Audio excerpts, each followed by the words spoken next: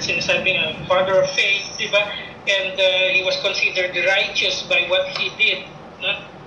Abraham believed in God and it was credited to him as a righteousness. No? So, alam natin the faith is the substance of believing what is unseen. No? Naniniwala tayo even though hindi pa natin nakikita, even though hindi pa ito nangyayari. No? Abraham by faith believed in God. No? So Isaac spoke up and said to his father Abraham, "Father, yes, my son." Abraham replied, "The firewood are here," Isaac said, "but where is the lamb for the burnt offering?" Abraham answered, "God himself will provide the lamb for the burnt offering, my son." And the two of them went on together. No? Buo po ang pananampalataya ni Abraham that God would provide an offering. No? Kaya nga sabi ko kanina, nagtitiwala siya, di ba? Umabot man dun sa punto na may offer niya ang kanyang anak na si Isaac. No? Alam ni Abraham, no, by faith, na kaya siyang buhayin ng Diyos. Alam ni Abraham na kaya siyang palitan ng Diyos. No? Dahil ang pangako sa kanya ng Diyos is that he will become a father of all nations. It means many children. No? So, yun po ang pananampalataya ni Abraham. He believed in God. No? Kaya, nagpatuloy siya pumunta dun sa mountain at isinat up yung altar for burnt offering. Inilay down dun si Isaac. At nung time na, dumating na yung time na i-slay na niya, papatay na niya si Isaac with a knife. An angel of the Lord came and spoke to Abraham, and they see a ram in the bushes, no, na nag-provide ng offering ng Diyos in substitute for Isaac. No? But what was displayed there, no, is yung pananampalataya ni Abraham that he believed in God, no, kung ano man ang sabihin niya, kung ano man ang ipagawa sa kanya ng Diyos. Hindi man niya alam ano yung mangyayari sa mga darating na araw, hindi man niya makikita kung bubuhayin ba uli si Isaac, kung papalitan ba siya ng ibang Isaac, ng ibang anak. No? But by faith, no, Abraham acted, no? Abraham lived by faith. No? Nabuhay siya sa kanyang pananampalataya. No? So, tayo man po, no? A lot of times our faith are being shaken, our faith is being tested. No? Gusto ko pong makita po natin, no, na in this situation, no? Kaya even though Abraham have proven in himself time and again sa kanyang Diyos, hindi po tumigil ang Diyos na i-mold, i-structure, i-shape ang character ni Abraham. No? Although sabi ko nga, ang tagal sumusunod ni Abraham sa Diyos and napatunayan na niya ang kanyang sarili. No?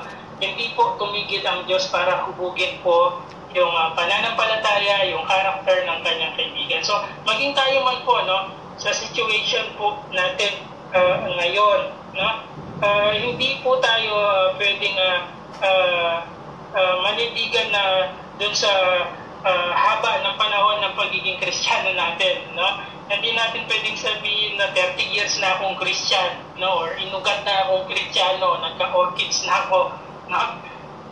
Habang nabubuhay po tayo dito sa mundong ibabaw, no? At namumuhay ayon sa pananampalataya, hindi po tumitigil po ang Diyos na hubugin tayo, kinisin tayo, di ba? Kikinisin at kikinisin, pipinuhin tayo ng Panginoon hanggang dun sa ma-achieve natin yung gusto niya na hugis or mold, structure natin. No? We will continuously and persistently be changed from glory to glory. Ika nga. No? So, wala po yan sa tagal mo na naglilingkod, kung sa tagal mo ng Kristiyano, as long as nabubuhay po tayo, no? Dito sa mundong ito. No? Patuloy at patuloy tayong huhubugin ng ating Diyos. And patuloy tayo na dapat na mamuhay based on the principle of faith that God is doing continuously, amazing, miraculously things sa buhay po natin. So, hindi man natin na gusto marahil at times ang mga paghuhubog sa atin ng Diyos, ang mga pagwawasto niya sa atin, di ba? Ang pag-discipline niya sa atin, nasasaktan yung ating emotion, di ba? At we feel that God is not making sense. We feel that God is not doing us a favor dahil contrary siya dun sa gusto natin. But always remember, sabi ko nga na walang ipapanukala or walang gagawin ang Diyos sa buhay natin na ikasisira po natin, na ikapapahamak po natin. If we know what is best and pleasing for us, God knows better. So, we should learn to live by the principle of faith that God is working and continuously working po sa buhay po ng bawat isa sa atin. No? So, let us not live or avoid living by feelings or by emotion. No? Wag po tayong tawag dito, alisin natin yung masyadong di ba, masyado tayong sensitive, no, emotionally. I know we are people of emotion, di ba? Meron tayong damdamin, di ba? But always remember na it should always be the principles, no, of the Word of God over and beyond our emotion. Di ba? Huwag tayong yung madaling mag-retaliate or negatively or magkaroon ng negative feelings or emotion towards people, towards situation. Let us live by these three principles. Principles of trust, trusting God, principle of obedience, yung pagsunod natin, at yung ating pananampalataya. So, wag tayo kagad ma-driven or wag tayo kagad ma-convince. Tayo pa naman laging convinced tayo lagi ng ating emotion. So, madali lang paniwalaan yung mga feelings na yan. Di ba? So, pero tingnan natin ano ba yung katotohanan ng salita ng Diyos. Baka makita natin na kung ano yung mas better or kung ano yung mas tama, mas wasto, mas righteous, rather than basing on our feelings. Dahil in reality, maging hindi lang po life in general, but maging sa church, this problem crept inside the church, inside the church. Nakikita po natin ito maging sa loob ng iglesia. Nangyayari po ito when people of God are doing things or making things based on their feelings rather than based on the principles, di ba? They do or not do, they do or do not do things based on their feelings, di ba? Kapag feel gawin or kapag hindi feel gawin, di ba? So, kapag feel na mag-volunteer, feel na kumilos, then they will do. Pag hindi feel, then they will not do. No? So, kahit sabi ko nga, in reality, kahit sa loob ng church, di ba? Kapag hindi feel yung sermon, hindi makikinig, di ba? Will not pay attention, di ba? Kapag hindi feel yung pastor, di ba? Will not attend, di ba? Hindi ko feel tong pastor na to eh. Di ba? Medyo jologs tong pastor na to eh, di ba? Hindi kami we cannot meet on the same page, di ba? Or pag minsan naman, pag hindi gusto yung sermon or pag tinamaan ng sermon, di ba? Feeling ko, tinitira ako ng preacher na to eh, di ba? Feeling ko, pinapatamaan ako nito eh.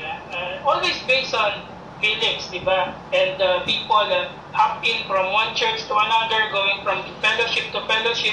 But one thing is for sure, if you are doing this based on your feelings and emotion, the same thing will happen again and again.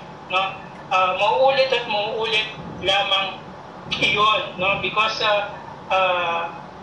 what you're doing is just entirely based on feelings, rather than the principle of the Word of God, yung fundamental truth ng katotohanan ng salita ng Panginoon. So, we as a follower of the Lord Jesus Christ, men and women of God,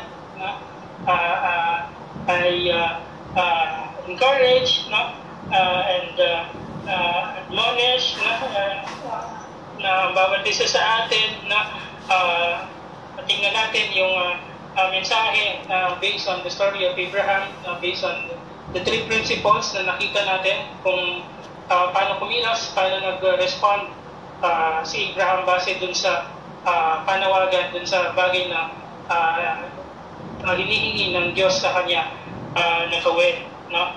The principle of trust, principle of obedience, and principle of faith. So, wag laging puro emosyon. Yeah? Learn to depend and consult first the Word of God. So, in conclusion, so often we make decisions at the heat of the moment. No? Yung heat of the moment ba? Yung bukso ng damdamin ba? No?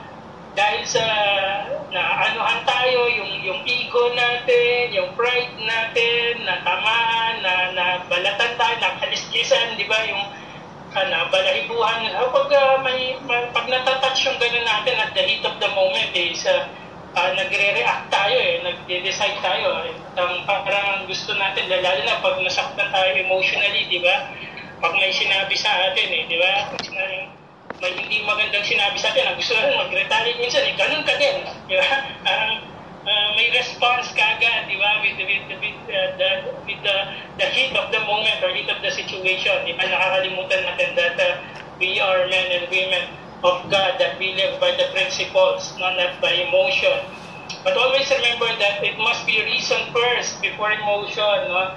So yung rason, yung principle, no, ng katotohanan ng salita ng Panginoon muna, bago yung bukso ng damdamin, no?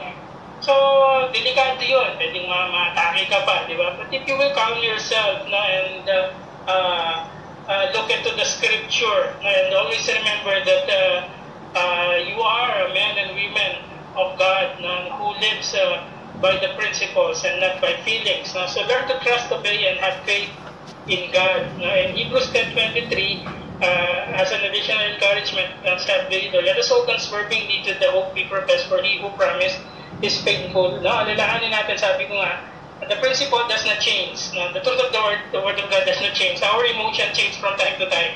So it is dangerous, no? Kung yung mga hakbangin natin is base sa pabago-bagong emosyon. No?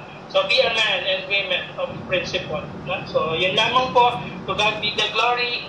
At sana po may natutunan tayo at or na-inspire tayo, no? Sa mensahe natin narinig dun sa kwento ng buhay ni Abraham na kung paano siya nag-respond. Amen? So, Diyos po,